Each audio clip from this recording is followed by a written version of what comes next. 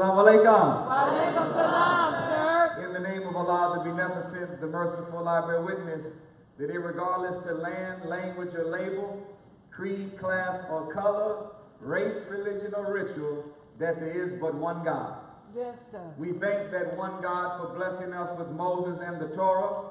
We thank him for blessing us with Jesus and the gospel, and we thank him for blessing us with Muhammad and the revelation of the Holy Quran. Yes, however, I come before you today as a student, servant, and soldier of the Honorable Minister Louis Farrakhan.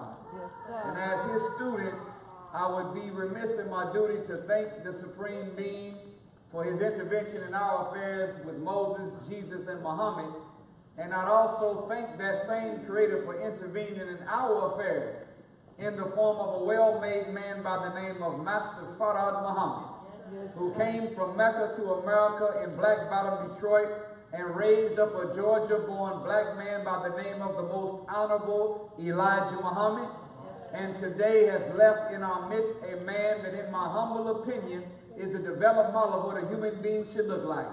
He's our champion. I'm talking about the Honorable Minister Louis Farrakhan. All praise to Allah. It is in their holy and righteous name, sisters and brothers, that I greet you in the greeting words of peace of Assalamu alaikum. Wa alaikum salam, sir. To the great, great Pastor Brian, I see my brother back there. Show some love for that mighty soldier for opening the doors of Bethel AME. It is such an honor to have met you, Pastor Brian, and to know that you are the kind of man that the Honorable Elijah Muhammad would call, in message to the black man, a black preacher. Yes, sir. He had another category of preacher. He called them a Negro preacher. And there is a difference between a Negro preacher and a black preacher. All right. Do you know, though, that Negro is the valuable final product of a 64-year slave breaking process, where when they kidnapped us from Africa, they murdered all of the adults wholesale when we first landed in America, and raised us on the plantation where we were being taught as babies a foreign name, foreign religion, foreign diet, foreign culture, and out of that product, we became what you would call a Negro. All right. Negro comes from the Latin word necro, which means dead. So a Negro preacher is a preacher that's dead from the neck up. All right. When the Honorable Elijah Muhammad talked about the Negro preacher, Pastor Brian, he said that the Negro preacher was our worst enemy. Come on now. He said the Negro preacher was like a fly in the mouth of a toad that was in the mouth of a snake. Come In on. order for the toad to get air, the snake had to open its mouth. Come on. In order for the fly to get air, so it's a totally dependent creature on some enemy of itself. But when he talked about the black preacher, he said if the black preacher would wake up, we would be free overnight. Yes, sir. He said if the black preacher would stand up, then we would be able to solve all of our problems in the twinkling of an eye. I want you to know, San Antonio, that in this great Pastor Brian, you don't have a Negro preacher. You got, without a shadow of a doubt, a strong black preacher. We thank God for you, Pastor Brian, and we should support him with everything that we have.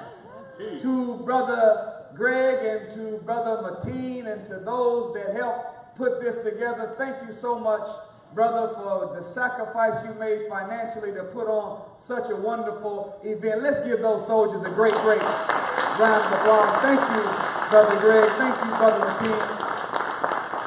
To the wonderful student helper that we have here in the city of San Antonio, working hard in the name of Allah, with many different problems that he doesn't expose to the public, but regardless to what he has as a problem, he's never allowed that to stop him from fighting and soldiering on the battlefield. Thank you, Brother Cedric Muhammad.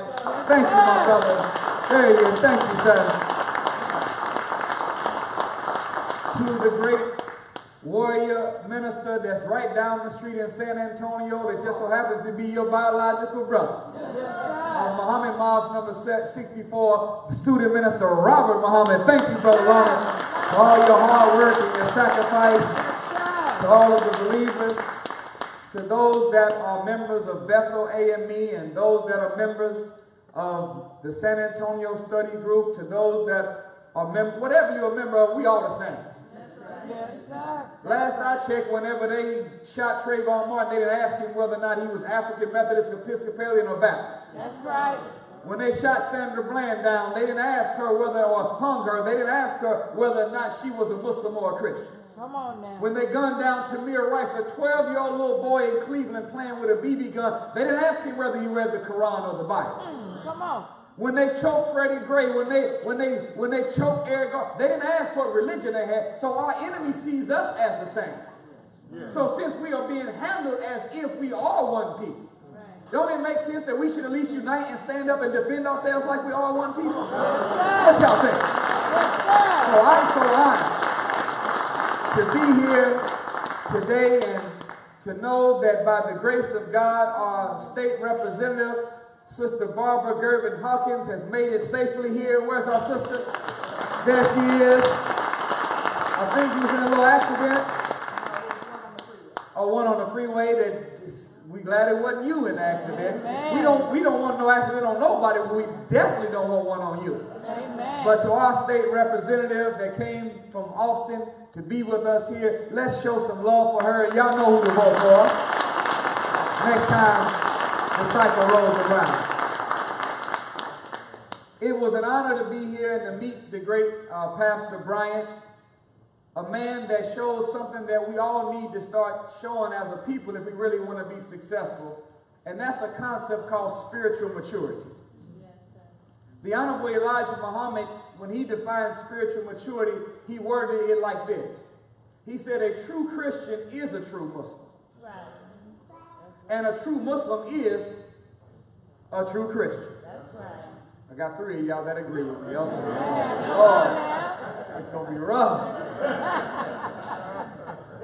Then the Honorable Elijah Muhammad, one day he was riding with Minister Farrakhan, and as he was driving, he asked the minister a question. He said, brother, what is the true religion of God?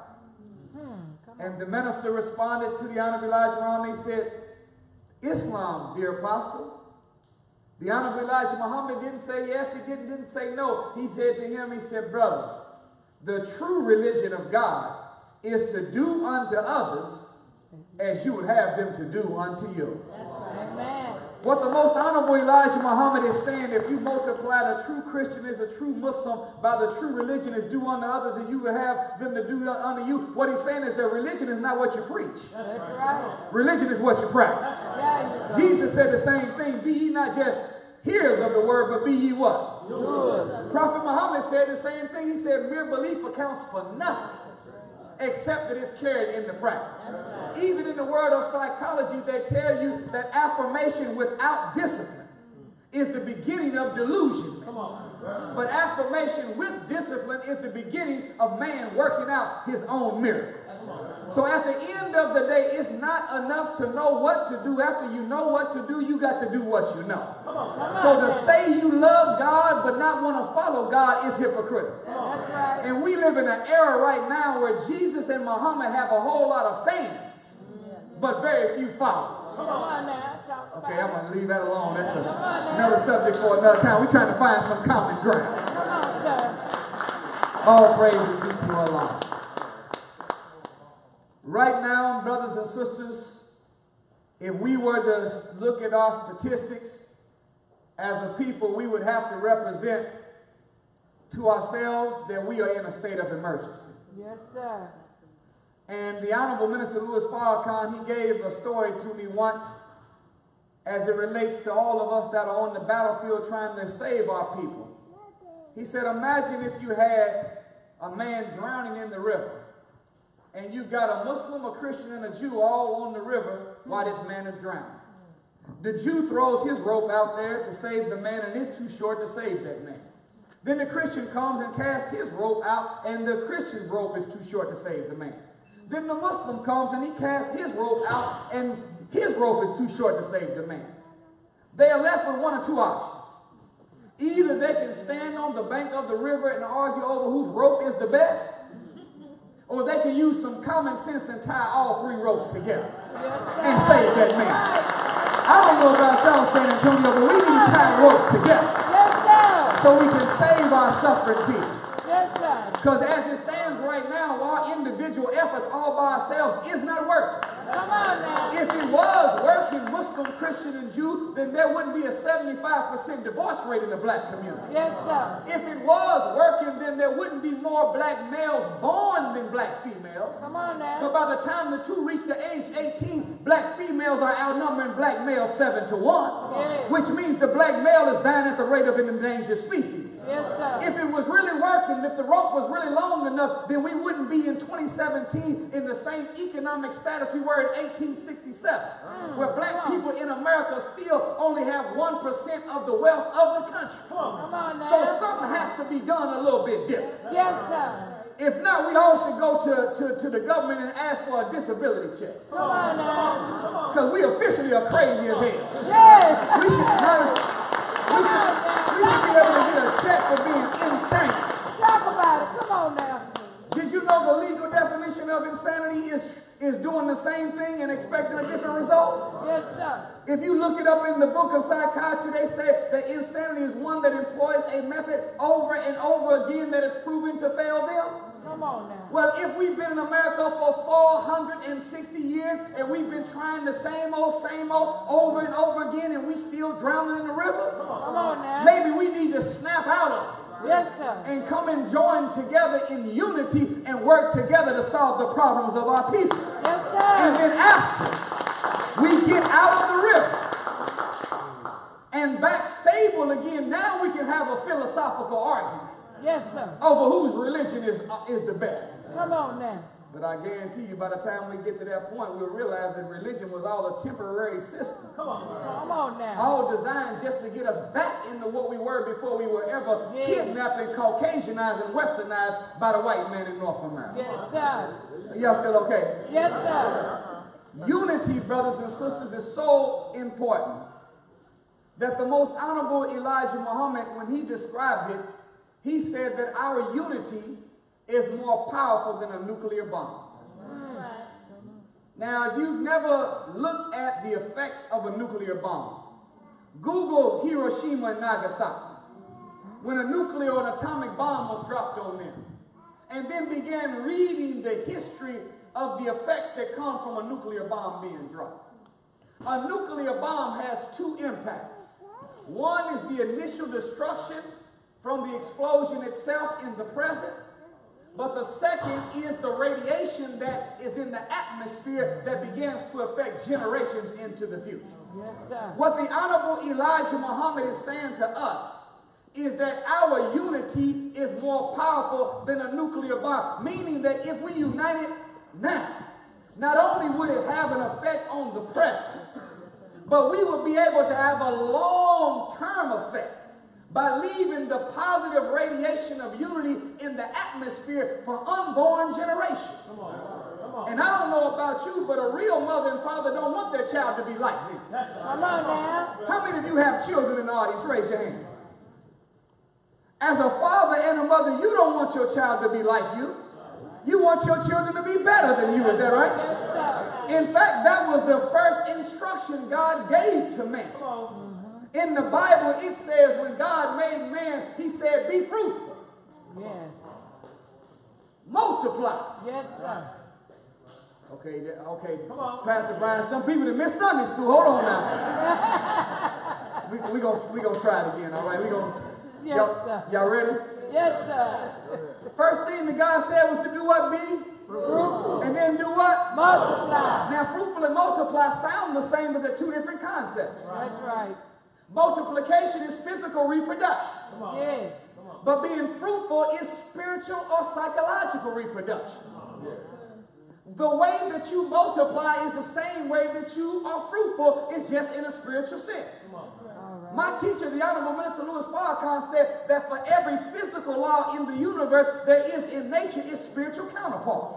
So to physically multiply, you bring a man and a woman together, and that man and woman, man gives the woman a seed, then she takes the seed and turns what the Quran calls worthless water into a child. Come on now. Oh man, y'all didn't hear that. Yes, sir. That alone, black man, should make you love, honor, and respect the black woman. Did you hear me? Our woman is the multiplier by nature. Whatever you give her, she's going to give you a better version of it. Come on now. Is this the truth? Yes, sir. Give her groceries, she'll give you a meal. All right now. Give her a nice house, she'll give you a beautiful home. Come on now.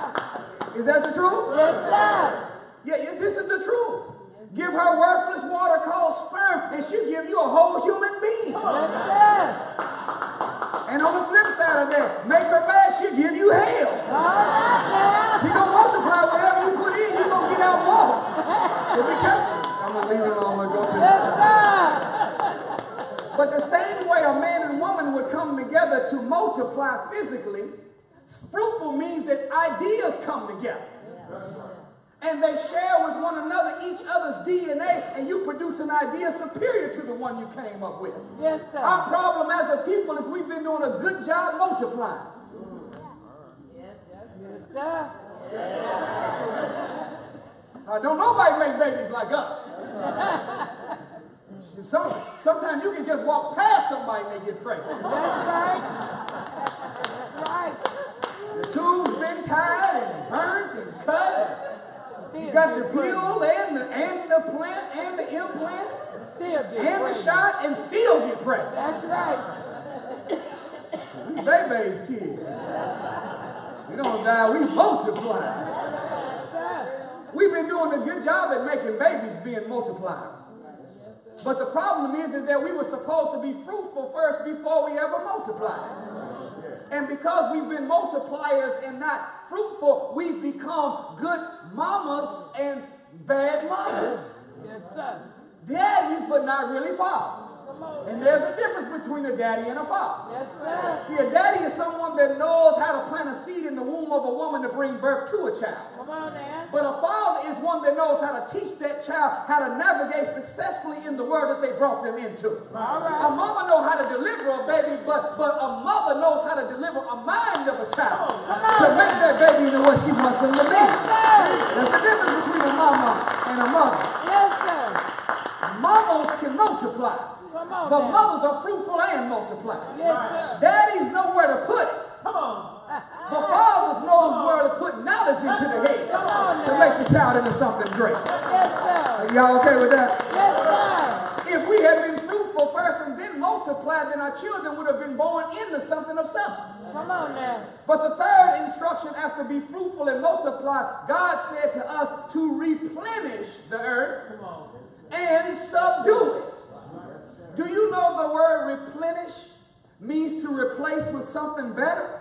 All right. So the job of us in this current generation is not to make children that are like us. Our job is to make a whole new generation of people that are superior to the current species that inhabit the planet. Yes, sir.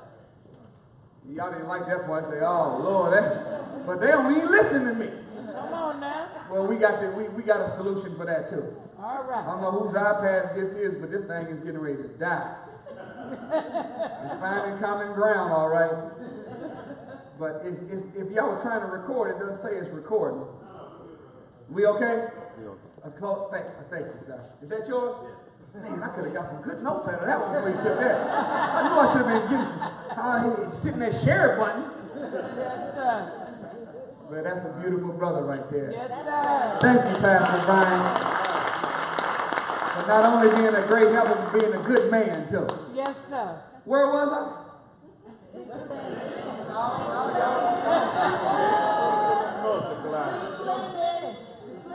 Somebody said replenish. To replace with something better. So our job as mothers and fathers is to make our children not like us, but better than we are. Yes, sir. Are y'all all right? Yes, sir. So if our unity is more powerful than a nuclear bomb, have you noticed how hard the government of the United States works to keep people around the world from having nuclear power? Come on. That's right. Now, let me rewind it. Have you noticed how hard America works to keep black nations and Muslim nations from getting nuclear weapons? That's right. Because Israel has nuclear weapons. Come on now. Right. India has nuclear weapons. Yes. Russia has nuclear weapons. Yes. England has nuclear weapons. Yes. China and Japan and Korea all have nuclear weapons. Yes, sir. But Iran, y'all can't have one. Right. Iraq, y'all can't have one. Libya, you can't have. Why black and Muslim nations? It's because there's a term in warfare. It's a French term called détente. You say, what does all this have to do with unity? Just ride with me for a second. Détente is whenever one nation knows that if they push the button, hell, we pushing the button too. All right now. And because a nation knows that if I push the button to blow your country up, you're going to push the button to blow mine up, so both of us are going to be gone. Yes, sir. When they know there's equal military power, it forces people to the negotiation table where justice can prevail. Yes, sir. Well, if our unity is more powerful than a nuclear bomb, have you ever wondered why we've been protesting and we still haven't got justice? Yes, sir. We've been boycotting and still haven't got justice. That's right. We laid in, we struck in, we sat in, we went to jail, we had dogs sick on us, and we still haven't got justice. That's right. I'm telling you, the reason they've never given us justice is because they know they can push a button and we can't. That's right. But if our unity is more powerful than a nuclear bomb, if we unite together as Muslims and Christians and Jews and Hebrew Israelites and Norse Science Temple and Kappas and Qs and AKAs and Deltas and Eastside and Westside and Crip and Blood and White Lord and GD and poor and rich black people, then when something happens to us, we can push the button of unity and cause détente. Yes, sir. And at that time, the white man gonna have to come to the negotiation table, and we don't leave until justice is ours. Yes, yes. Thank y'all for listening. Yes, That's sufficient. yes, sir. That's sufficient. Well, his student, the Honorable Minister Louis Farrakhan, went a little further and he said that our unity would solve 95% of our problems. That's a pretty high figure. Yes, sir. If 95% in any school is an A from where I come from. Yes, sir. It's like that in Texas too. Yes. So you telling me that if we just came together, we would get rid of 90? So out of the 100 problems that we got, Yeah. I got 99 problems, but no, okay. That's the whole nother lecture. It's another song. I got 95 problems. No, wait, I only have 5 problems left out of. Yes, sir. Some of y'all know what I'm going to say. Yes, Brother Jay-Z. But out of 100 problems, if we just came together, we'd only have 5 out of 100. sir. Yes, sir. That sounds like some good math. What do y'all think? That's very good. Now, question. Just a question. How many of us was coming up as teenagers in the 90s? Now, in the 90s, all we said we needed to do, all we need is what? Unity. Yeah. Anybody that was coming up and you were young in the 80s, what was we saying back then? We need unity. We have any OGs in the audience? I mean, you was coming up in the 70s. What was we saying? Black people just got to what? Unite. Any triple OGs coming up in them 60s? Well, there's some triple OGs in the audience. We were saying in the 60s what? Unity. Question. If John 1:1 of the Bible says, in the beginning was the Word, and the Word, look at this, was God. Come on. The Word was with God. Do you know what it means when you say Word was God? Word, or was, in mathematics, is translated as an equal sign.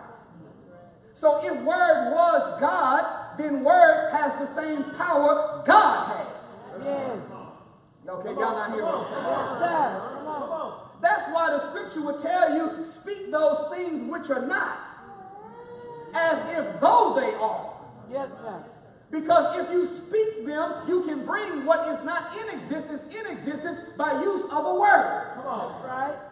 Y'all not hearing what I'm saying? Yes, sir. I'm saying that professing can produce possession. Come on. Okay, you still only have 3 people that agree. God used words to bring everything in existence. Yes, sir. Okay, y'all still okay. Yes, sir. In the Bible, did it not say that in God seen the darkness and God said, let there be light? Yes, sir. So he spoke light into existence. Yes. Right?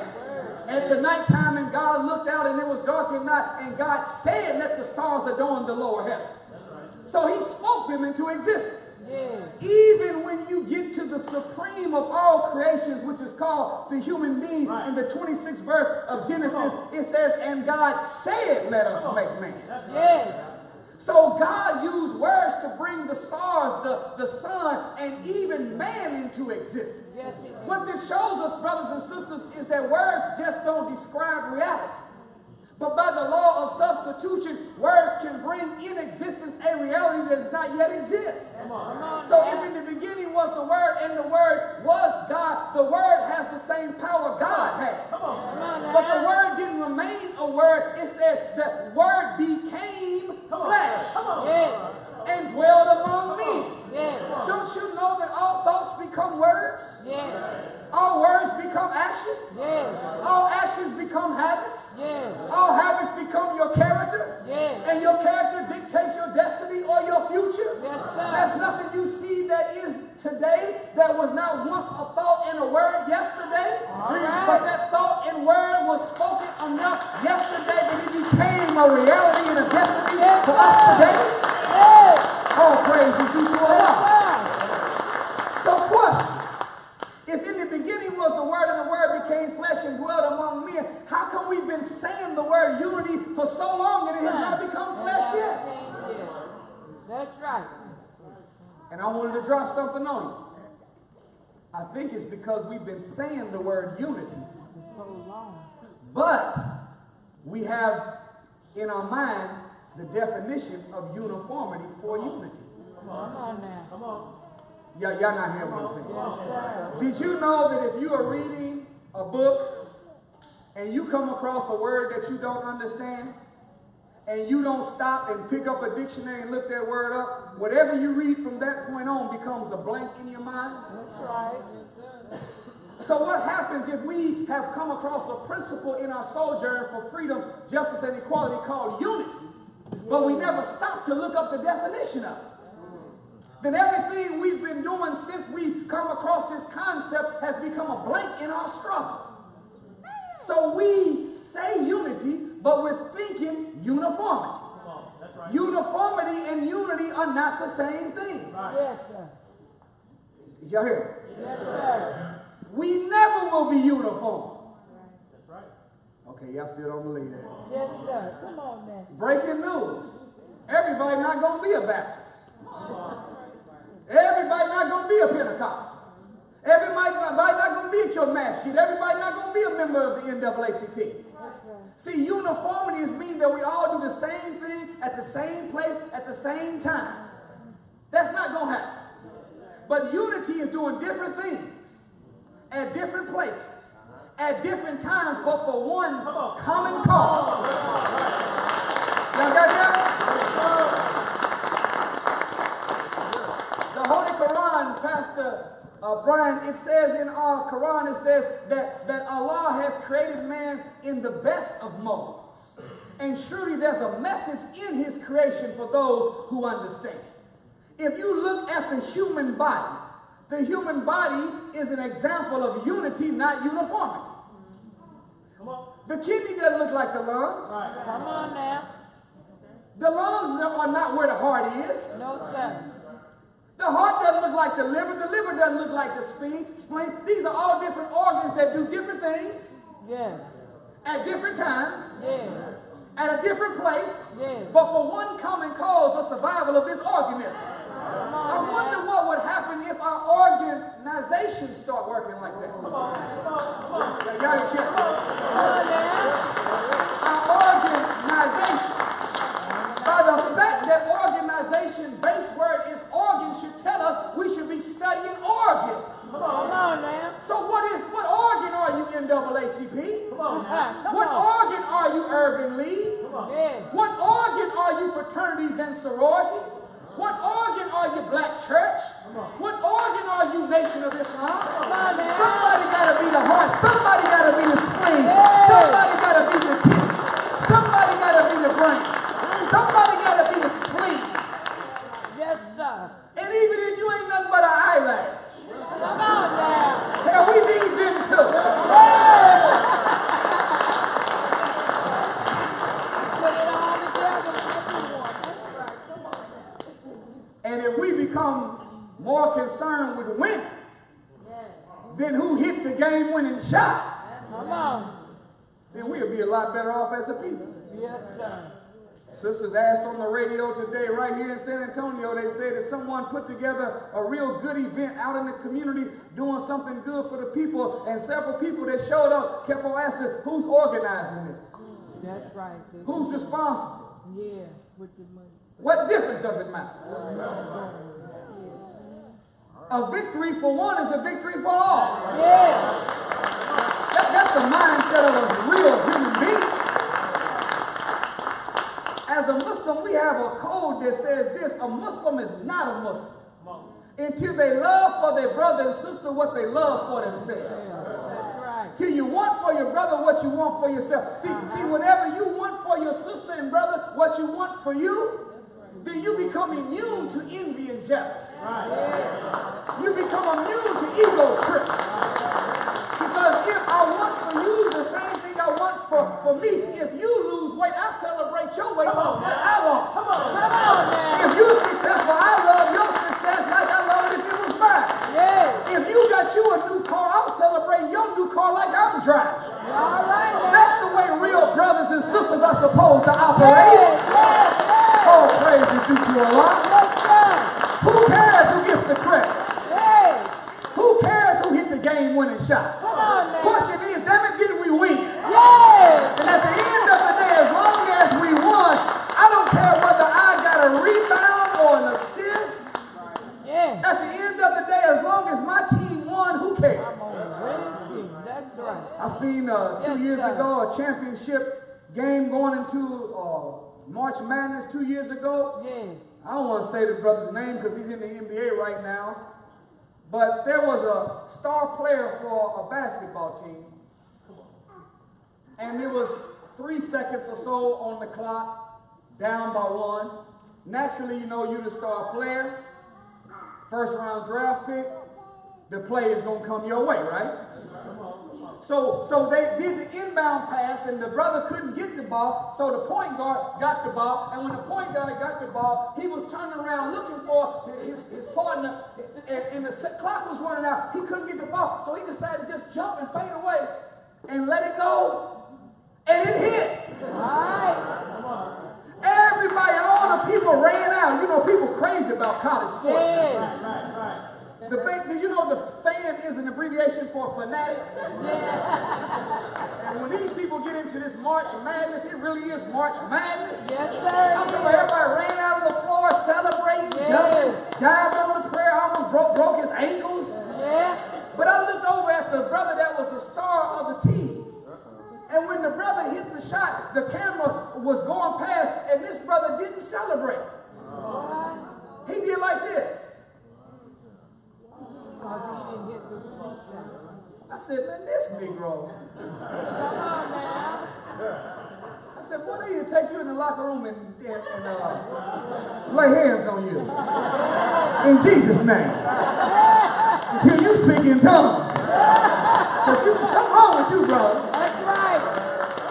See, the minute that you care more about whether you score Yeah. or whether you get the credit, Yeah. and whether or not we win as a team, is the minute that you need to get the hell out of leadership and let someone that wants to be a servant Yeah. be in front of the people. That's right. I don't know what made me say that. That's all right. It's true. So, our unity, brothers and sisters, means that we all do different things at different places at different times, but for the survival of one black organism. I support you, you support me. The liver supports the kidney supports the liver. We one body. Does that make sense? Yes, sir. And if we began to operate like that, not having the mentality that it's my way or the highway. Either you go to my church or you go to hell. All right now. Either you are a part of my specific denomination or God don't love you. Come on. Right. The minute that we can get out of this spiritual set tripping and this religious game bang that has us warring with one another and began being more concerned with the product than the formula used to get the product. More interested in what happens on the right side of the equal sign than what happens on the left side of the equal sign. Right. Do you understand what I'm trying to say? Yes, sir. In mathematics, 5 plus 2 is 7. All right. But so is 6 plus 1. Yeah. So is 4 plus 3. Yeah. So is 3 plus 4. Yeah. So is 7 plus 0. Yeah. Is that the truth? Yeah. I don't care what formula you use to get to 7. All I want to know is, did you get to 7? You should be less interested as to whether someone became a good man by the mosque or a good woman by the church or a good person by the synagogue. Question is, are you a good man? And if you are a good man or a good woman, that's good enough for you and me. All praise be to Allah. Yeah. I wanted to share just before we closed all the way out, brothers and sisters, about 12 action items. I had 17, but y'all heard 5 of them already. That may be able to help us to go from a colony to a community. That's right. Come on, come on. Right now, black people live in a colony, not a community. In fact, have you ever noticed that every black environment in any city that you go to, we call it the hood? Yes, sir. Why do we call it the hood? It's because the concept function of neighbor is missing from it. So we know that we're not even qualified to call it neighborhood because we're not neighbors to one another. See any of them triple OGs in the audience? Yes, sir. When you came up, you didn't have no cell phone, no flat screen, wasn't no internet, wasn't no Xbox, wasn't no PlayStation. The PlayStation back then was the merry-go-round. The Xbox sisters was Chinese jump rope. Double Dutch. Girl? We went out there flying no drones. Our drones was the basketball playing curveball. Okay, y'all didn't play curveball myself. You got to be po-po. Y'all didn't play curveball? One curve on one side, you on the other side, y'all take the ball and you throw it across the street. If you hit it and it come back to your side, you get you 10 points. And boy, if a car coming down the street, you throw it over top of the car and it bounce back to you. That's 20? It was the original Xbox. But back when you was a triple OG, it was a neighborhood. See, in a neighborhood, anybody could whoop your behind. Is that the truth? Susie May around the corner and hear you cussing out her with it. And she look out, hey boy, come here. That's right. Are you Maybelline's boy?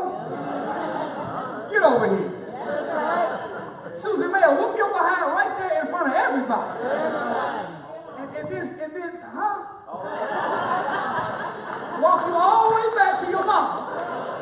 Is that right? Get another. And say, look, Maybelline, I caught your boy outside using some of the foulest language I ever heard. And I want you to know I whooped his behind. That's right. See, nowadays you pull that off, she getting called 911. Right. Yeah. She gonna want to fight you. Yeah. Next thing you know, world star. Now your mama whooping somebody. Come on now.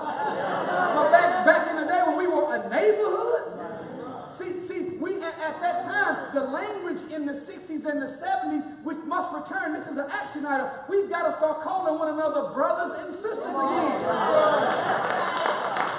Brothers and sisters. Do you know what the side effects or the residuals of calling one another brothers and sisters? If in the beginning was the Word and the Word was God, at a certain point by us saying brother and sister, we're going to become like that for real? And do you know whenever we become brothers and sisters of one another, if I'm your brother, then your daughter is my niece? And if I'm your brother, my son is your nephew? So whenever we are seeing each other as brothers and sisters, nieces and nephews, then we become a family again? So when we are a family, I don't sit around and look at and gossip about what your boy ain't doing or should be doing. That's my nephew. I'm going to check my nephew, help my nephew, encourage my nephew. Because we're a family again. That's neighborhood. Shoot, Mama Maybelline, when she got you, she thanked Susie May. Thank you, Susie May, for whooping me. You need anything? You need some eggs?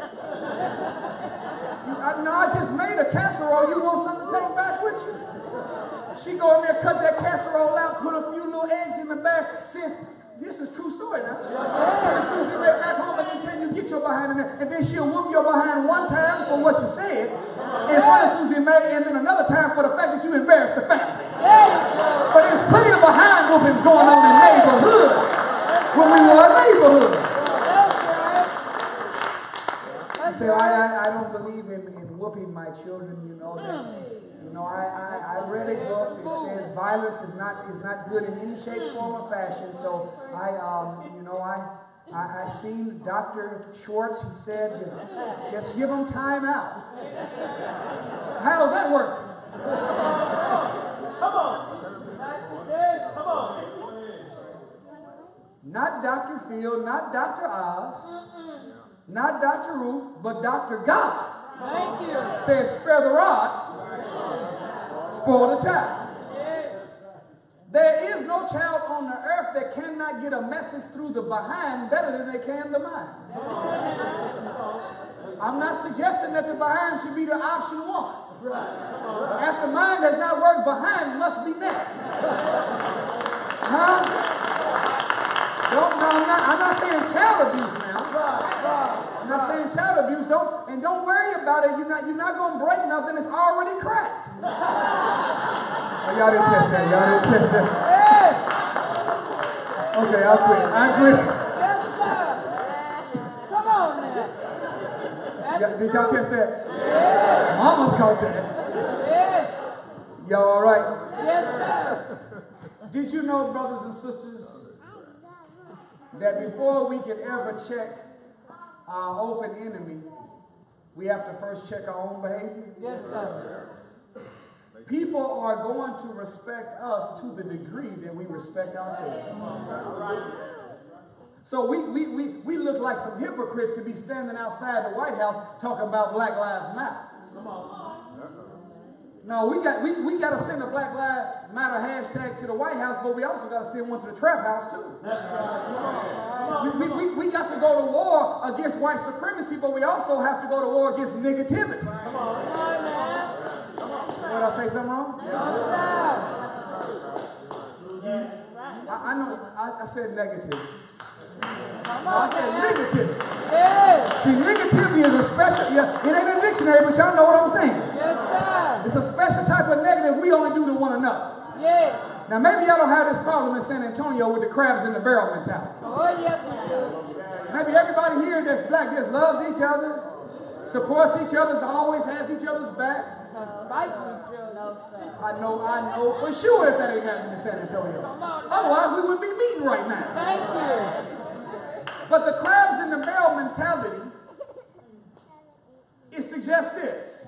If you had 100 crabs in the barrel, and a couple of crabs start climbing on the other crabs, working their way out of the barrel, instead of the crabs seeing that all it takes is support from us to set free the others, instead of them using their power to free the others, they use their claws to pull other crabs back down in the barrel, because it's written in the Gospel of Big Mama. Come on now. What? Come on now. Big Mama got a gospel. Yes, sir. Matthew, Mark, Luke, John, Big Mama. Now, it ain't in the Bible, but it's some stuff she said that just as true as what Matthew, Mark, Luke, and John said. Come on. That's right. Huh? Yes, A sir. family that prays together? Thank you. That's not in the Bible or Quran. That's Big Mama that said that. Yeah. Birds of a feather? All together. That's Big Mama. Come on now. Huh? Yes, sir. You lie down with dogs, you go. Yes, please. That's the gospel of Big Mama. Big Mama catch you as a boy messing with one of them little fast girls. She tell you, look, let me tell you something, boy. Let me tell you, a woman will either make you or Right. that's Big Mama talk. That's not the Quran, but that's the truth. Beautiful. Then the Big Mama catch the little girls in the family look like they're getting a little fast. All right now. Tell you, look here, let me tell you something, little girl. Why would he buy the cow?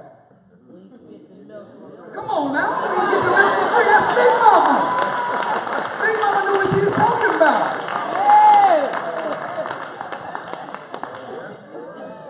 Is this the truth? I don't even remember the other Big Mama I was going to tell y'all. Come on now. What was I saying? Big Mama. I know that was before that. There it is. Crabs in the bread. No, that don't help me either. Well, point is, negativity. I'm dealing with negativity. Point is this. Oh, that was it. Yeah. Misery. Right. That's Big Mama. Yeah. Big Mama got some good ones now. Yes, I got a sir. few more, but I'm going to leave it alone.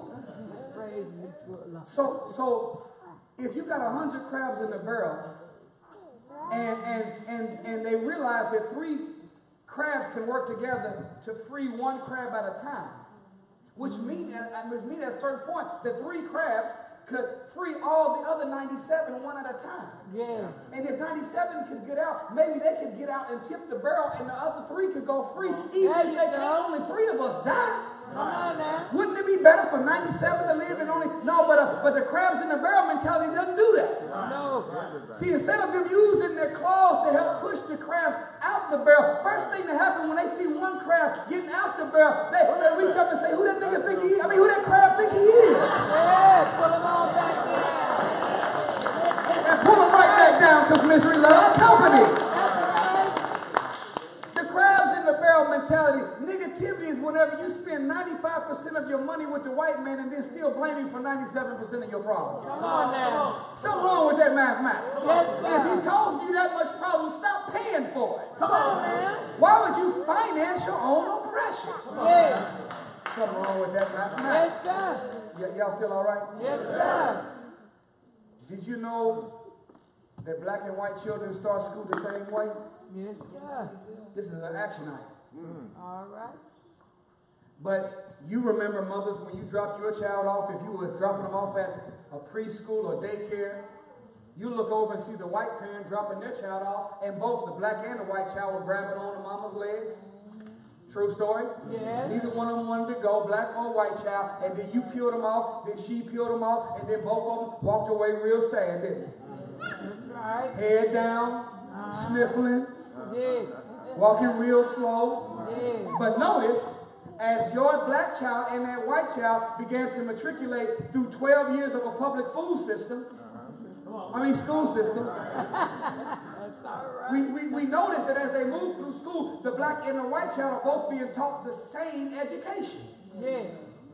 And breaking news, you cannot apply the same education on the black mind that you do on the white mind and get the same result. Yes, sir. Even Betty Crocker knows that. Yes, sir. Do you know that the recipe for a pound cake is different in Denver than it is in New Orleans? Yes, sir. Why? Because Denver's the mile-high city while New Orleans is the lowest point in America. So even though you have the goal of producing the same result, you have to have a different formula to produce it based upon the position that you're cooking it in. Right. Well, black people, we're not in Denver. Come on. We in New Orleans. Right. So we need a whole different kind of recipe. But when we go to school, we never are taught nothing about ourselves. Come on. Yeah. No, we're not. No, sir. When you come to school, we learn about George Washington, a white man. Thomas Jefferson, a white man. Plato, a white man. Newton, Einstein, Aristotle, Socrates, all what? So you notice that as that child that's moving through school, black and white, that white child is learning about people that look like him, that accomplished great feats in the past. So by the time that child leaves the school, when they walk out of 12 years, they walk out with their head held high, chest out, back straight, ready to be the conqueror of the known world. But because our little black child didn't learn nothing about somebody that looked like him, that was great. When he left school, not only is his head down, but his pants is down too now. Come on now. That's right. But what would happen if our black children were learning about black greatness the way that they learned about white greatness? That's right. I'm telling you that if they were going through the school and they learned about King Tut, Nefertiti, Shaka Zulu, Queen Nzima, Harriet Tubman, W.E.B. Du Bois, Martin Luther King, Elijah Muhammad, then by the time they left the school, they would leave the school ready to conquer the known world. That's right. Y'all understand what I'm saying? Yes, sir. They did a survey in Harlem, New York that they called the Obama effect. Yeah. They took a group of high school students that flunked a test. 80% of the class flunked prior to him being elected president. Now, I don't know about y'all, but when Obama was running for the first term, I was geeked. Was y'all excited? Yes, sir. I used to watch the debates like pay-per-view. All right. Coming out the red corner. I'd be like, man, get him! Get him! I don't know about y'all. I got kind of normal to see black men out jump white men. Yes, sir. Out run, out hit, out tackle, out catch, out throw. But when you watch them debates, you're looking at a black man out think. A whole nother level. That was a whole nother level of the game. So I was giddy. And I was getting all kind of text messages. It was almost like the Underground Railroad via text message campaign. Come on now. I had one text message that said this. They said it'd be a cold day in hell before a black man become president. It was 28 degrees during the inauguration. I had another message that said they say that before a black man become president, pigs will fly, and here come the swine flu. I had another one where they turned Obama and McCain into an acronym. Obama, obviously blacks are moving America. McCain, maybe crackers can accept it now. And then my last message I got from my cousin, it said this. It said they said it over to the fat lady singing, and Aretha Franklin did the national anthem. There you go. All right, come on now. Y'all didn't get these messages? Beautiful. But they took the same students that had an 80% class flunk. No knowledge, no new tutoring, no nothing. They gave him the same test after he got elected. Yeah. You won't believe this. 80% of them passed with flying colors. Praise be to the Lord. What it showed us, brothers and sisters, is that they never lacked the knowledge. They lacked the confidence. Yeah. But because they seen somebody that looked like them that did something they thought was impossible, Yeah. they began to suggest to themselves, man, if a black man can be the president in the White House, I can get an A on this test. And they sat down with the mind of a conqueror because they learned about one black man that did something great. Yeah. Well, what would happen if they learned about many black men and many black women? How great would our children be? Yeah. So I'm saying that to us, that as a mother and a father, if you want to replenish the earth, make your son and daughter better than you, you cannot rely on the public food system to teach them what you know they need to know. Come on. You got to give them some homework assignments. Come on. Yeah. Homework, not work that came from the school that you went over with them, but homework stuff you came up with them that you know they need to know. That's right. Yeah. And if you want to take it to another level, don't just teach them about rich, great black people in history. Right. Teach them about the rich legacy of our people in scriptural history. Did you know that almost all the prophets were black? Yeah. Come on. Y'all not hearing it. Abraham, when he was in Egypt, he was mistaken for being an Egyptian. Come on now. Egypt is in Africa. Right. Egypt is is a term that came from a Greek word, Iapis, which means land of black and burnt-skinned people. Well, if Abraham was mistaken for an Egyptian, he must have been black and burnt-skinned. All right. Job said, my skin is black. Come on. Is that right? Talk about it. Moses said that when he met the Lord, he stuck his hand into the bosom of the Lord, and when he took it out, it was turned white. Well, if it was turned white, it must have went in black. Come on now. Huh? Yes, Solomon. He's called the wisest man of the Old Testament. He said, I am black but comely, O ye daughters of Jerusalem. Yeah. Solomon was a black man. But Solomon was also David's son.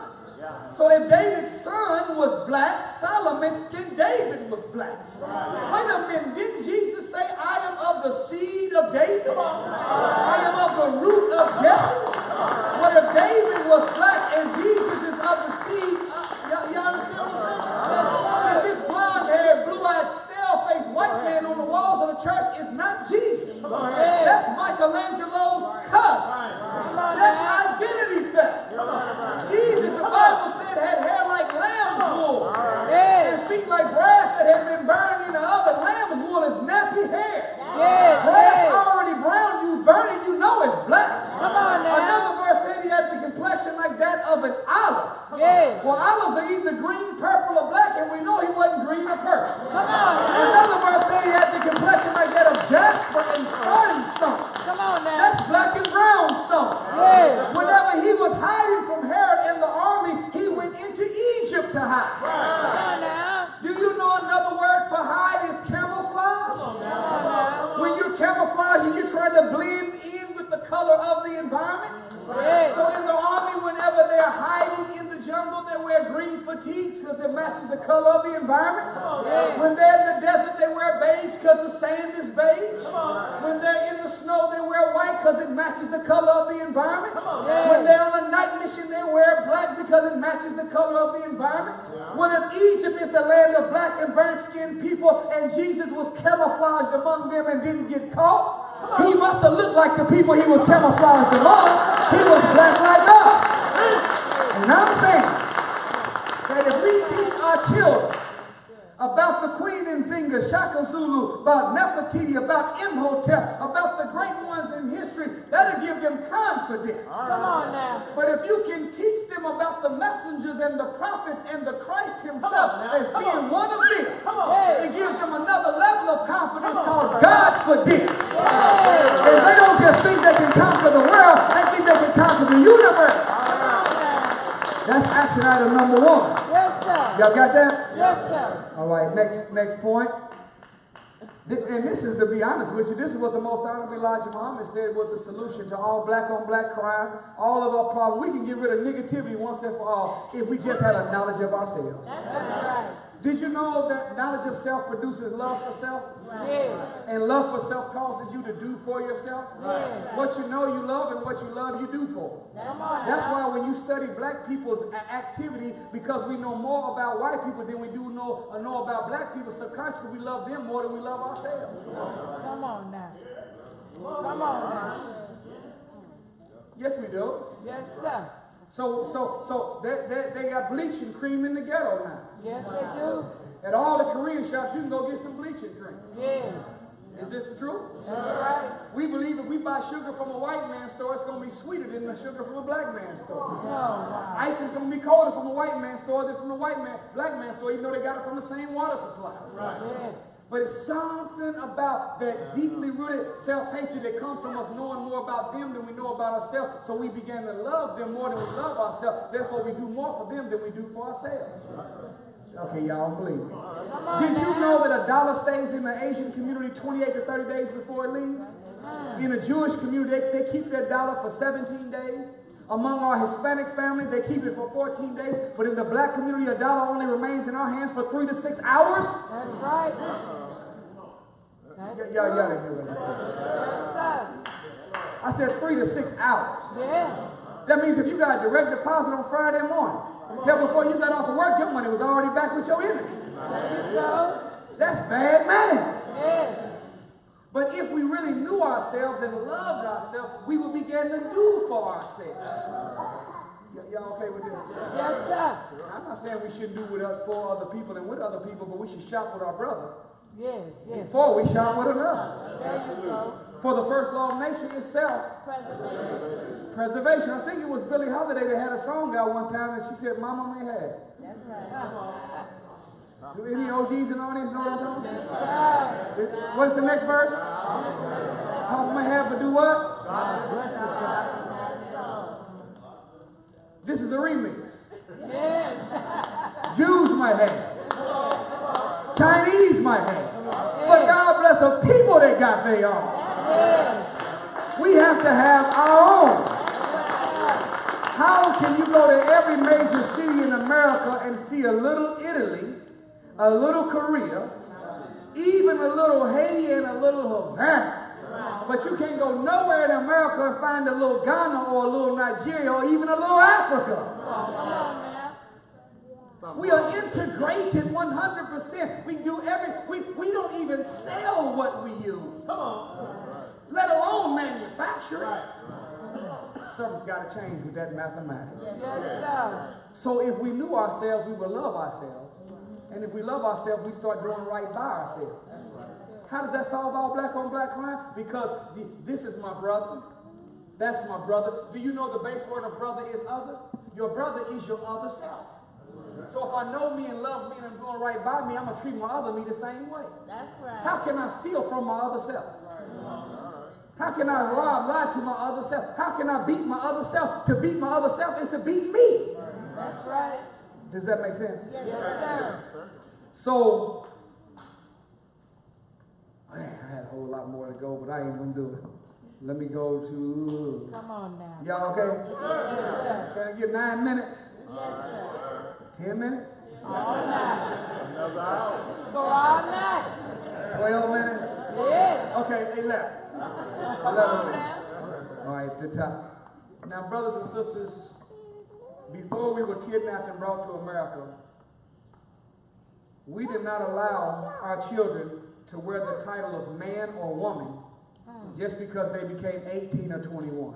That's right. There was something that you had to go through called a rites of passage. Anybody ever heard of this before? R-I-T-E-S, rites of passage. And if you made it through the rites of passage, R-I-T-E-S, then you had a right, R-I-G-H-T, to call yourself a man or a woman. Number one rule, if you go through a man could not be called a man unless he showed that he knew the fundamental knowledge of what it meant to be a husband and a father. And a girl could not be called a woman unless she proved that she had the fundamental knowledge of what it meant to be a mother and a wife. That's why we call it motherhood and fatherhood. Have you noticed that you've never heard the term daddyhood or mamahood? See, the hood is a piece of fabric attached to the back of a shirt or jacket that covers the head. Come on now. See, in order for you to have to be a mother, you have to have motherhood, which means you have to have some knowledge. Yes. Covering your head that shows you know how to rear a child. Yes, yes. Fatherhood, you got to have the knowledge of what it means to pave a way for your future generations. That's fatherhood. Yes. Number two, Come on now. there always was an act of valor that had to be proven. Do you know the most honorable Elijah Muhammad said that the number one enemy to the rise of us as a people, he didn't say it was the white man, it was the Jews, the Illuminati, the Bilderbergers, the Trilateral Commission, the 8 Royal Family. You know what he said it was? He said fear is our number one enemy. That's right. That's right. Did you know? That's right. Can I tell you a secret? Yes, sir. You heard the saying that fear is an acronym, false evidence appearing real? Yes. That's true. Fear does not keep you from dying. Fear keeps you from living. Come on now. Come on. Does that make sense? It keeps you from being able to live. Because you're always afraid. And when you are afraid, then you will compromise and bend your principles. Yes, yes. And anytime you and I have principles that we know are laws and actions that we deviate from because of a little pressure or a little fear or somebody threatened us, then that's the minute that we become a dead man. Come on. Come on. That's why there's an old saying that a soldier dies once, but a coward dies 1,000 deaths. Come on now. We used to have a saying among us that it is better to die on your feet than to live on your knees. Come on now. Do you know that there was no such thing as a punk man in Africa? That's right. That's right. If you were a punk man, you didn't have no children, and you didn't have no wife. That's right. Okay, y'all, I'm going to read Come something on to you. now. This is what the Kentangas used to say, which was the trainers in the rites of passage in Nigeria. Listen to these words. Children, you left your village. Men, you are to return. You must erase your fears. For a fearful person is a weak person. And a weak person is a danger to his family, to his village, and to his tribe. If any aren't able to become men, you will be treated forever as children by your families and by all in the village. You will not be allowed to marry, for the offspring of such a marriage will be weak and unworthy of our people. Ooh, that gave me chills just saying that. Yeah. See, I don't know about you, but we got too many punk men running around now. Come on now. Come on now. Yeah. I'm serious. Yes, sir. And I'm tired of these camera cowards. Come on. Every time something happens, what do I do with my phone? Oh, you got my phone? No, I'm just messing. But have you noticed that when you see people, thanks, sir. You see people when something bad is happening? Right. They taping the whole thing. Right. Yeah. And then I'm listening. It's a big, deep voice black man. Right. Get off of her. Leave them alone. Right down the street, 310 miles from San Antonio, in a place called McKinney, Texas. A little sister, 13 years old, in a bathing suit.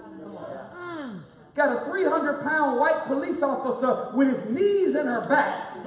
One knee on her neck. Holding her down, and then it's a black man taping that. Instead of helping her. A camera cow. See, if you was a real man, you'd have flipped the camera around and say, look, this is a message to my mama, to my wife, and to my children. I want you to know your son, your father, and your husband love you. But this might be the last time I message, because there's a cracker on top of my little sister, and I'd be damned if I let him get away with it. I'm getting ready to handle my business. And you get in and you attack that cracker, take his gun and blow his brains out if you got to defend your little girl. That's what men do. You say that sounds a little bit extreme, but that's on you. Got our sister in Charlotte, North Carolina. She's allegedly stealing some eyelashes. And the man kicks her, jumps on her, slams her on the ground, and starts choking her. And we show up and ask for an apology? Come on. I don't need no apology from you. That's right. Number one, I want to know, where were the nephews? Where were the cousins? Where was the dad? Where was the uncles? Where was the brothers? See, the male members of the family should have kicked the door down and went in there and took care of plenty of business. Because I don't care what nobody's done. You don't ever have a right to put your hands on not one of our sisters. And we not put our hands on you. Real men don't play that.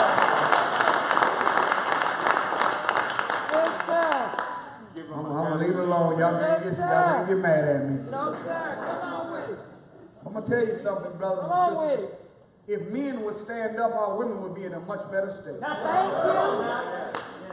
Do you know the most honorable Elijah Muhammad said that there's no such thing as a no good woman? Any no good woman was made that way by a no good man. He said that the woman is the natural reflector of the man. So there is nothing we see wrong with our women except that they are the spiritual manifestation of what's psychologically going wrong with us. If the man get his act together, the whole community will get his act together. That is the truth. Do you know that I want you, when you leave a homework assignment, go to YouTube and look up a study called the rogue elephants. And in 2012, 60 Minutes did a story on what they called the rogue elephants. And whenever they went to South Africa, they went to a place called Kruger Park that they said had become overpopulated by elephants. So their plan, with, white people always like killing everything. So they went over there and murdered all of the adult elephants, except for a few, and then took all of the children elephants, helicopter lifted them from Kruger Park and took them to another park called Pilanesberg Park. Dropped them off in Pilanesberg Park as juveniles with no parents there to guide them. Next thing you know, they looked in the Pilanesberg Park, the rhinos were coming up dead. The whole ecosystem of Pilanesberg Park was out of whack. The young elephants had began engaging in illicit sex.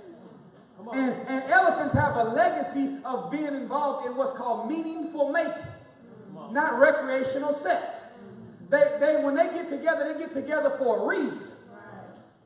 But now they have stopped getting together for a reason. Now the male elephants, who were bringing children into the world at a young age with no adult male elephants around to show them or to speak to them of what it meant to be a real male elephant.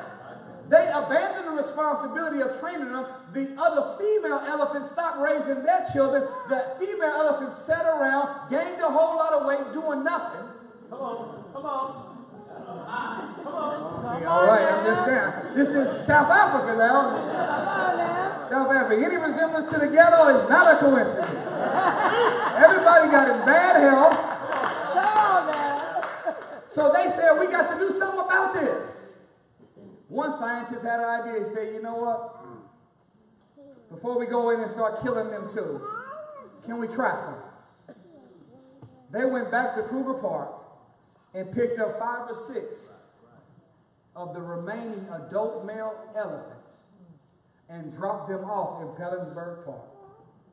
When they came back 2 weeks later, the ecosystem was back intact. All the female elephants was moving around, raising their children. The rhinos were not being killed no more, and peace and harmony had been established back in the environment. Come on. I'm saying, I wonder what would happen if the male elephant showed back up in the ghetto. What would happen to our ecosystem? I think you can get it back in the house. So sisters and brothers, to sum it all up, the third principle we learned whenever we were going through a rites of passage, parenting, fearlessness, but we learned how important unity was to us. Yes, sir. Whatever the graduating class number was, each one of them would be given an individual twig from a tree. And if it was 30 of them that was going from girl to woman or boy to man, they would take the twig and the container would say, see if you all can break the twig. And naturally, each one of them could break the twig real easy. But then the container would count the heads that was in the class, and if it was 30 brothers, he would get 30 twigs together and then give it to the first one in the line and say, now break the twig. He couldn't do it. They were passing all the way through the brothers and the sisters. None could break the twig. The concept they were trying to teach us is that when you are alone, you're easily broken by an outside force. All right. But when we are in unity with one another, there's nobody that can stop us. That's right. I'm saying that today, brothers and sisters, that individually, if all you are going to do is work with the people from your church, you're going to be easily broken. Come on now. If all you're going to be is an individual, you got to get yours and I got to get mine, you are going to be broken easily by our enemies. Yes. But if we make up our mind not to have uniformity, but to have unity, and come together and pull all the twigs together, then there will be no force outside of us that will ever be able to break us. We, in fact, would have found common ground. Come on now. And we can build a world on top of that common Yes, ground. sir. Thank you for listening. I greet you in peace. Assalamu alaikum. Thank you so much, sisters and brothers. Thank you. All praise is due to Allah. Thank you. Yes, sir. Is everybody all right? Yes, sir. Thank you. Brothers and sisters, thank you so much for your presence. Can we Thank you, sir. Can we do something real quick before we leave? Yes, sir. Of course, our brothers paid a lot of money to put this together out of their pocket, and we'd like to know if you and I could pool our resources together to help offset the cost of putting on such an event like this. Yes, sir. Now, there's going to be another follow-up to this, because after we heard what we heard, we have principles and action items we can agree to. We got to start organizing and see how we can effectively start doing these things in our neighborhood. One of the things that can happen if the male elephant shows back up, one thing that you can do as a man in your community, whether Muslim, Christian, don't make no difference. But when our little girls get on the bus stop in the morning, even if your daughter's not one of those children, show up and be out there to make sure no pedophile messes with our babies. That's right. Yes, sir. Can we do that, brothers? In your neighborhood that you live in, can you find the elderly in your neighborhood? Yeah. Rake leaves in the fall? Cut grass for them sometime in the summer? Look out for the elderly. Can we do that? Yes, sir. Can we pick up trash in the neighborhood we live in, even though we didn't throw it out there? Yes, sir. Brothers see me picking up trash in the neighborhood, they say, hey, why are you doing that? You didn't throw none of that trash out. I say, yeah, but there's something called wind. And even though I didn't throw it out here, the wind's going to blow. It's going to be my trash one day if I don't get it out, so I might as well get it now. Yeah. This is ours, brothers. Yeah. So when y'all see it, can y'all pick it up? Yes, sir. And that's a concept that we can all do. Would you agree? Yes, sir. Can you agree, sisters and brothers, to shop with your brother before you shop with another? Yes. That means that whatever you need and want, before you go and spend it with your enemy, find if there's some black businesses that sell that same product. Be willing to drive a little farther and spend a little bit more. Y'all got that? Yes, sir. Take your children with you. Yes. And when you take them, tell them why you're doing what you're doing. All right. When you go, after you go, tell other people about the business and encourage them to go too. Can we do that? Yes, sir. These are just some simple action items that we can do starting today. Yes, sir. Can we start calling each other brothers and sisters again? Yes, sir. So we can produce that family, that neighborhood Yes, that we sir. once used to have? Yes. And I promise you, brothers and sisters, if we take a few of these little things and do it, we're going to see ourselves have San Antonio hood, back neighborhood, and we're going to have a better situation than what we have Yes, right now. sir. Y'all agree with this? Yes, sir. Well, brothers and sisters, we also want to recognize our brother Keith Tony. He's a candidate for city council as well. He's in the building with us. Brother Keith, thank you, sir, for being present with us. And I would suggest this to us as a people. We have to do what other civilized groups do. All other groups vote for a what before they ever vote for a who. Yes. Does that make sense? In other words, they have a checklist on the things they want to see done for their people. And they put that next to the candidate and ask them, which one of y'all going to live up to that? And if they say that we will do it, then they say we'll back you up. And if they back you up and you get in, then they hold you accountable for it. If you don't do what you said you're going to do with a certain amount of time, then they punish your behind for not doing it. That's right. That's right. That's right. Is that okay with y'all? Yes, sir. I believe that if we're going to be in leadership, we should sign a contract in blood. All right. And we should be willing to die before we lie. All right. Our word should be our bond, and our bond should be life, and we should give our life before our word shall fail. Yes, And if sir. you're not that serious about leadership, then don't get in it. Come on now. Find something else to do. Tell them about it. But Yes. if you're going to be in front of the people, you got to be in front of the people. Yes. You're going to be above people, you got to be above the people. That's right. So we got to be the best. Y'all understand what I'm trying to say? Yes, sir. So I want to ask today, sisters and brothers, you all can tell by the way that we represent that we're not getting faith-based initiative money from the Trump administration. That's That's right. pretty clear, right? That's pretty clear. Yes, sir. Yes. Yes. We're not going to get no endowment from Coca-Cola or Chrysler. We're going to have to do this ourselves. Yes. So I want to ask today, sisters and brothers, if you would be willing, how many of us today that's present will be willing to give, sacrifice, or donate a $100 donation or better to help us out? $100 or better. My sister, Councilwoman, they took your name off. State Representative. Sister Barbara Hawkins said, count her in. She has $100. Thank you, Sister Barbara. Thank you. Okay, hold on, time. Yes. Now, only about half the crowd clapped. If somebody does what you wish you could do, don't it make sense that we should show that we appreciate them when they do it? Let's give our Sister Barbara another round of applause. Our State Representative, $100.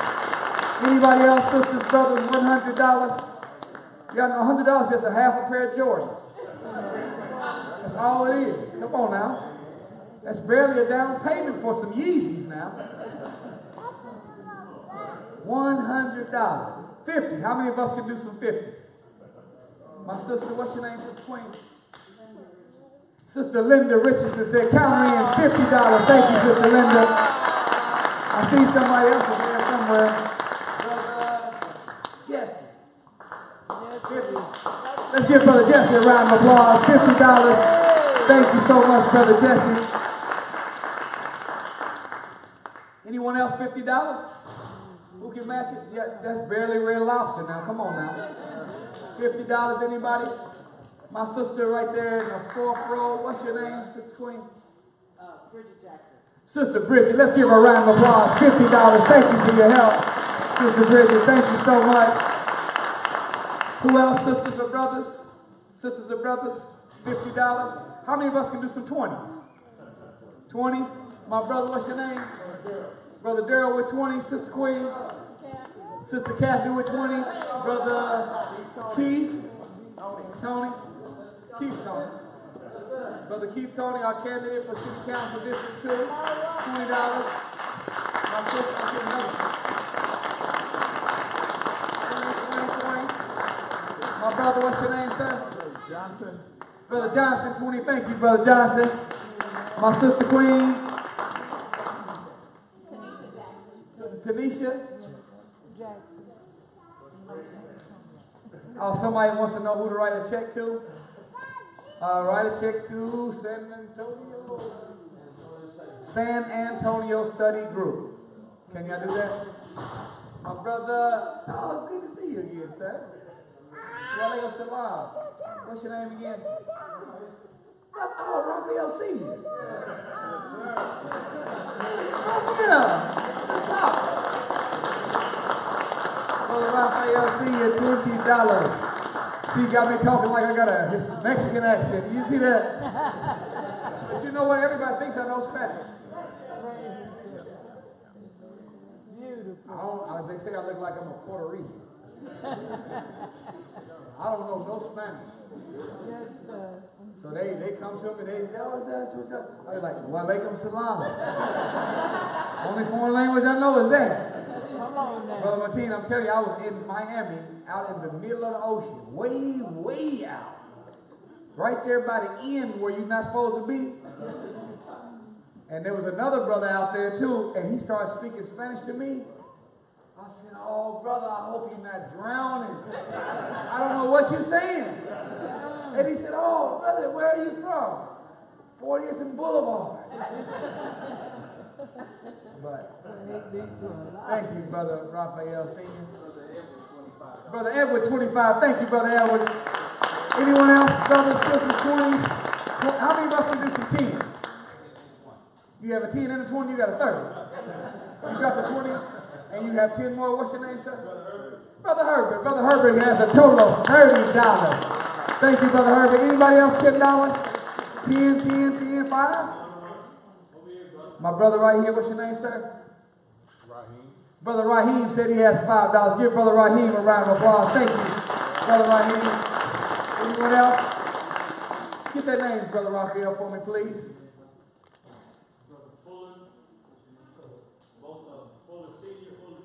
Fuller Senior and Junior. Family Affairs. How much is that? 5 each or 10 each? 20 each. Go ahead. Thank you, brother. Yes, sir. From Sister Kalia.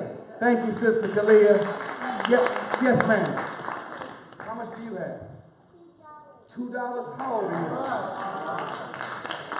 Your name is? Carrie Inch. And how old are you, Sister Carrie? 6 years old. You're 6. Hold on before y'all clap. Do you know how much $2 is on the youth inflation calculator? Come on now. 6 years old, $2 Praise be to Allah. by the youth inflation calculator is equal to $80,000 of grown people money. Y'all give Sister Carrie a round of applause. $80,000 in spirit, $2 in reality. Y'all act like y'all know. Anybody got children know that young money and old money not the same money. That's right. Your money and your children's money don't spend the same way. That's right. Is that the truth? That's right. Have you ever been to the store shopping and your child found something that they really want? Yes, sir. And they carry it around with them the whole time and y'all get to the checkout counter? Can't And as the stuff starts coming down that you put on the belt, Yeah. all of a sudden all by itself comes this secret item. Yeah. And then what do? You say, oh, wait a minute, what is this? And you grab it, pull it off the belt and say to you, well, what is this? And they say, but mommy, look, I have to have it. Yeah. It's just $20. That's right. And you say, well, don't you have $40? Yes, ma'am. Well, go ahead and pay for it. She look at you, look at it, look back at you. That's okay. Put that back up. That's what they do. Do you know how long at 6? You know how long you can live off $2 when you're 6 years old? You can live 8 years off that $2. So thank you, Sister Carrie, for giving that $2. What's your name? Sister Deborah. Sister Deborah. Sister Deborah up front has $5. Sister Samaya, $5. Sister Samaya, 5. How old are you, Sister Samaya? 7. That's $130,000 on youth inflation calculator. You can live off that for 14 years. Thank you. Yeah. Sister Lisa, 5. Anyone else, 5? Brother Ken. Brother Ken in the back. Thank you, Brother Ken. Brother who? Benjamin. Benjamin. Thank you, Brother Benjamin. Anybody, maybe? My brother, what's your name, sir? Brother Knowledge. Brother Knowledge? Yes, sir. 5.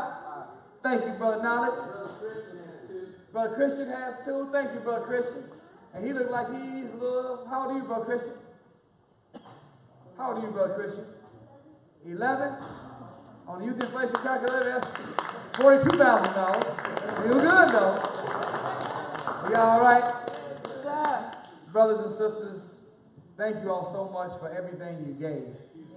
And even thank you for what you had in your heart to give but didn't have in your pocket. That's right. And I promise you, brothers and sisters, if we employ self-discipline and begin working hard and smart at the same time,